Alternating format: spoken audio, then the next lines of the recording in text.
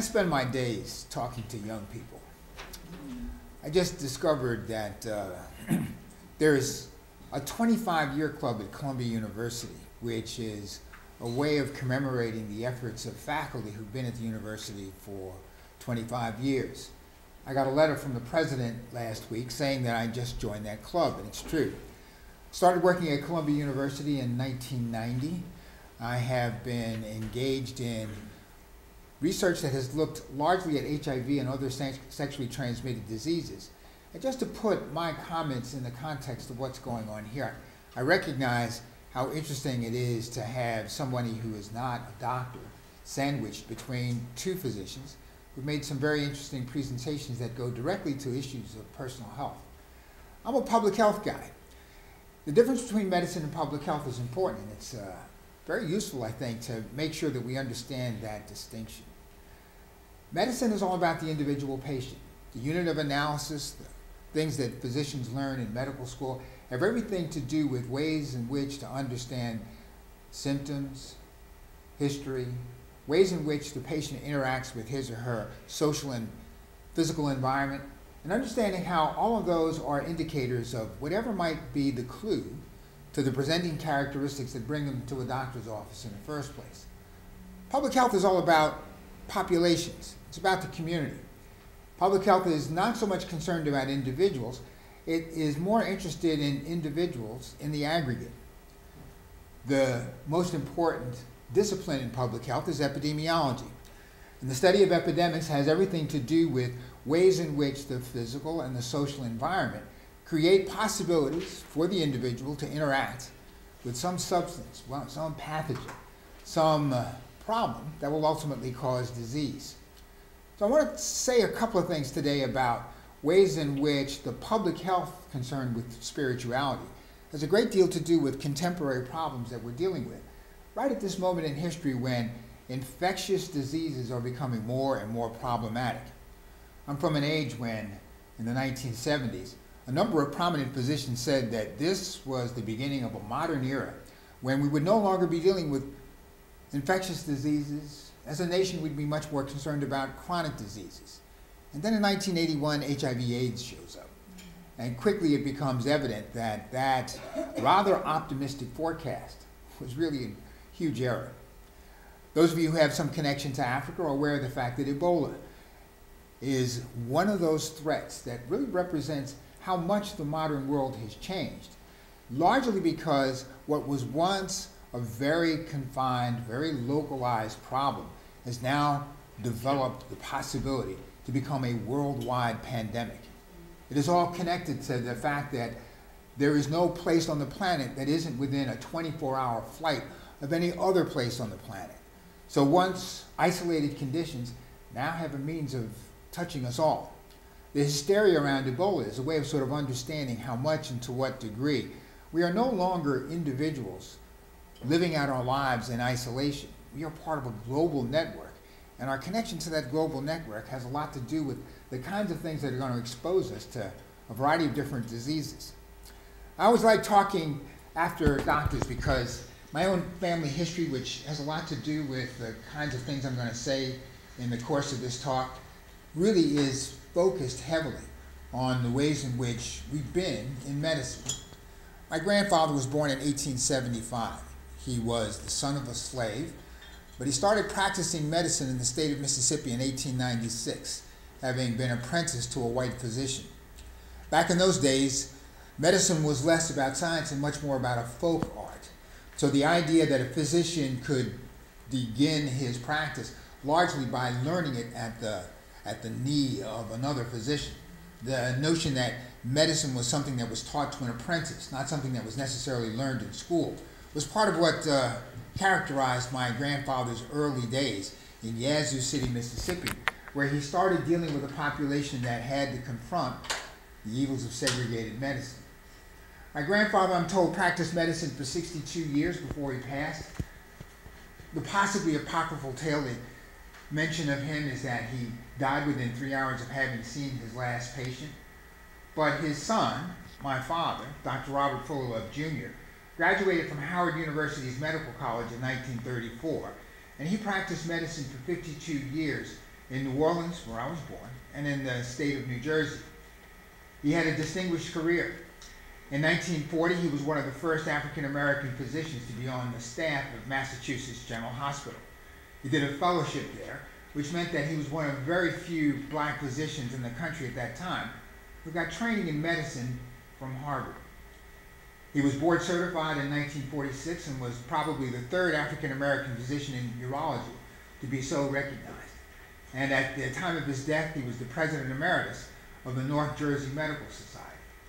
I was married for 25 years to my still colleague in crime, Mindy Thompson Fullilove, who graduated from Columbia's College of Physicians and Surgeons in 1978 and practiced psychiatry for many years before turning her attention to doing public health research in the field of HIV/AIDS.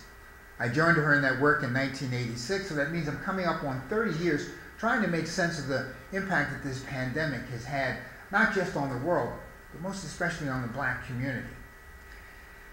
My interest in public health is not because I've had so much training in the kinds of medicine that you're going to hear described today by our speakers, but it does stem from the fact that I spent a great deal of time as someone who was engaged in the life of the community and engaged in community organizing. In fact, I think it's fair to say that over the last year, I've been very aware of all the commemorations that have marked real milestones in my life. 25 years at Columbia. But 50 years ago, in June of 1964, I was one of a group of young people, a sophomore in college, going south to the state of Mississippi as part of Mississippi Freedom Summer. Prior to having gone there, I spent a number of weeks in the offices of Dr. Martin Luther King as part of a project organized by the YMYWCA to bring college students from the north into the south to understand something about voter registration and all the community organizing campaigns that were being mounted then to get African Americans to register to vote. It's kind of great to be in a room where I'm not talking to children who don't recall anything of that era.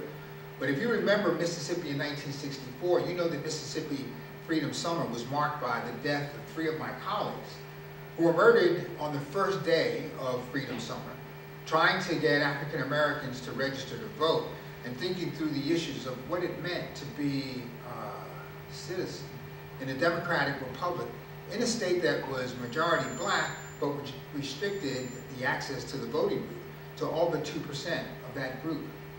Community organizing really taught me something about what it is that makes communities successful and coming against the kinds of challenges that segregation represented in the South back then. One of the most enduring recollections I have of doing that kind of work was ways in which we would come into a town intent on having conversations with the local population about voting, about registering to vote, and about where we were at that point in the civil rights movement. And invariably, the first place we'd go would be to the church. We'd find a pastor who was interested in the movement, who might have been a member of the NAACP, and we'd talk about the possibility of presenting a message of voter registration in the church on one of the Sundays. If the pastor was open to the possibility and was aware of the fact that this might put that church in danger, we would do our best to try and organize not just folk to think through the issues of what it would be like to register to vote. We're also concerned about protecting the property. You may recall that in 1964, 48 churches were bombed simply because they hosted meetings where civil rights workers like me were having conversations with the general population about where we're going to go and what we're going to do.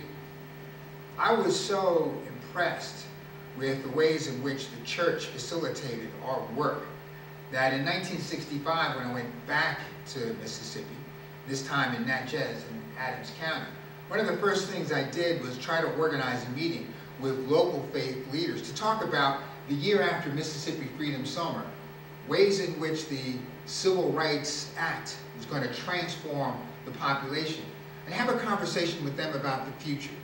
What would it mean to the community to suddenly have registered voters who, for the first time in the history of that state, might make it possible for elected officials from the black community to take office? You may know that by 1970, Mississippi was the first state in the South to have more registered black voters than any other state below the Mason-Dixon line. And to this day, Mississippi has more registered voters than any other state in the Union. So what has all this got to do with health? And what has this got to do with faith? Well, simply this. The civil rights movement in the 1950s and 60s was a function of a community effort that was organized by the church. In sociology, we use a term to describe what it's like when a collective is able to organize itself, deal with the issues that confront it, and come up with strategies to solve problems. The power that they share is typically described as the possession of social capital, not economic capital, social capital. The kind of power, the kind of resource, the kind of energy that resides in a network that allows people to group together, to talk to each other, to come up with strategies, and engage in the kinds of activities that solve problems and push progress forward. We call their efforts, when they are successful, an exercise in collective efficacy. And the civil rights movement in the 60s is a tribute to the capacity of the ways in which that collective efficacy moved mountains and changed the course of history. I remember we used to walk into the homes of sharecroppers, and we would typically have a kind of a pattern. Mississippi at that time was a state where it was rare, as many of you know, to have an African American who had gone much beyond the third grade. In 65 to 70% of the homes that I entered, neither adult could read or write. We were trying to get them to go through a symbolic registration where they'd sign their name, and the signing of a name would indicate that I would register to vote if I could, but I can't, so I won't. But the signature was intended to have them register for something called the Mississippi Freedom Democratic Party. And one of the ways in which we tried to get folk to understand the importance of this was to enter into a little rap where we'd say, see that child over there? That child is the future of this country. That child, should it have the good fortune to grow up in a city where black folks are eligible to vote, might one day be the President of the United States. We said that with tongue in cheek. Some of y'all remember. Back in the 60s, we thought a black president wasn't going to happen until well into the 21st century, way beyond where we were in 2000.